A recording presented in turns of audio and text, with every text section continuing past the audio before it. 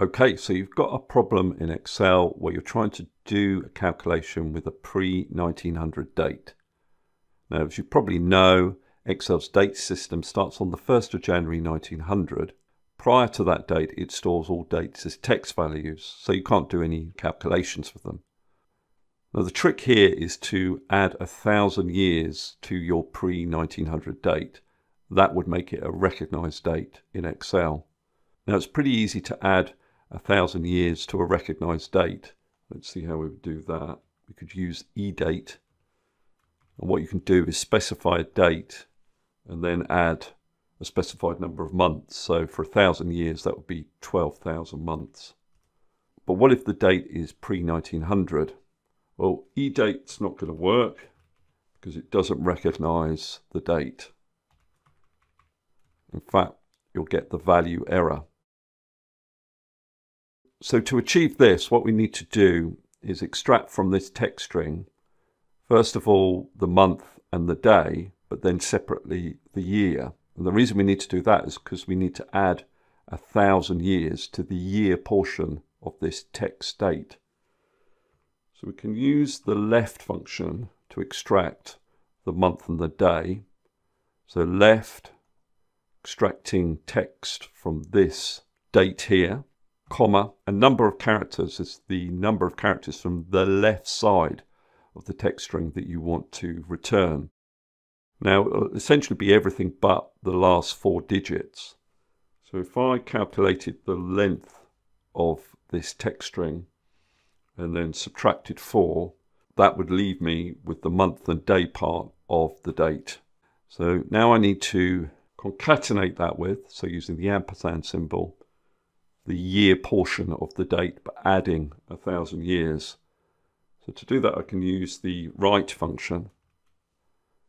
Again, referencing this date, and I want to extract the last 4 characters. But then I need to add 1,000 to that value. And you can see I get a date. It's still a text date, but it is 1,000 years on from this date. Now to convert that to a proper date, I put the whole of the formula in the date value function. Date value converts the date in the form of text to a number that represents the date in Microsoft Excel date time code. So if I close the brackets around that formula, there is the date. It may appear as a number, but you can convert it to a date very easily. So those are my 2 methods of adding 1,000 years to a date. If it's already a proper date, you can just use EDATE. If it isn't a proper date, pre-1900, you have to use this formula. So now I could easily subtract these 2 dates, and it will give me the number of days between the dates. Now you could do the whole calculation in one cell. So let's do it here in D3. So this formula will work if the date is pre-1900. But we don't know if that is always going to be the case. It might be a proper date in the start date cell. So we could use a if error function where our value is that EDATE formula.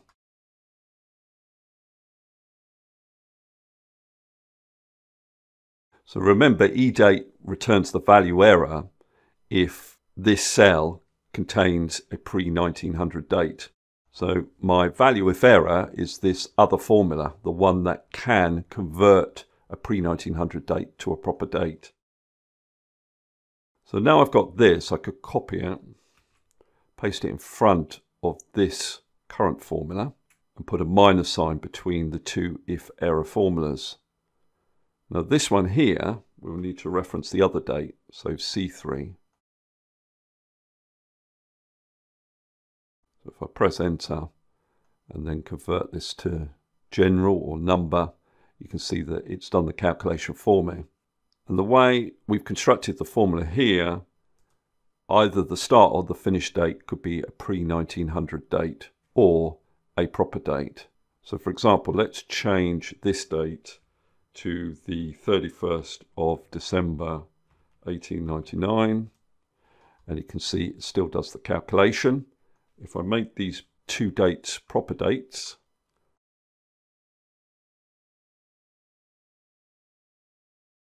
it would also work. Okay, let's just undo those date changes, and I could copy this formula down to the next row. Now that is the number of days between the two dates. What if I wanted to calculate the number of years between the two dates? I'll delete these formulas here, and I'll put a heading up in E2 of years.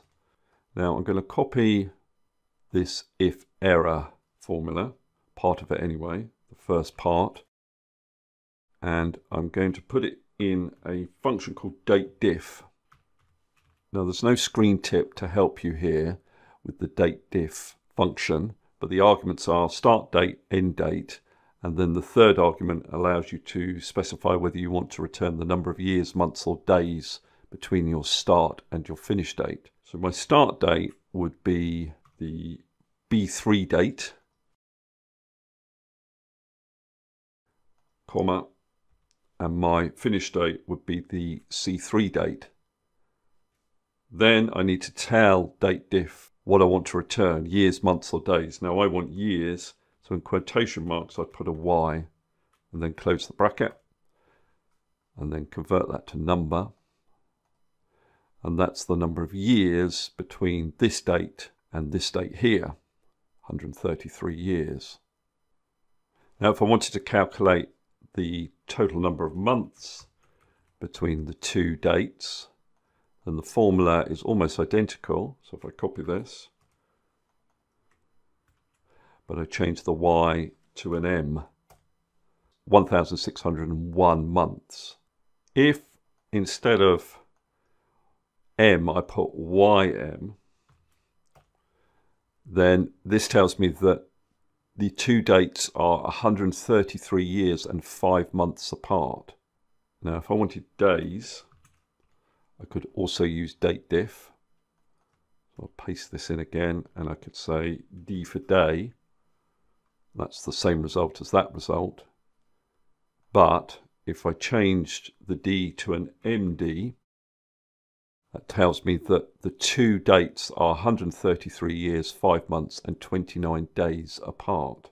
And I could copy these formulas down and it would work out the difference between these two dates. Okay, that's all I wanted to cover in this particular video.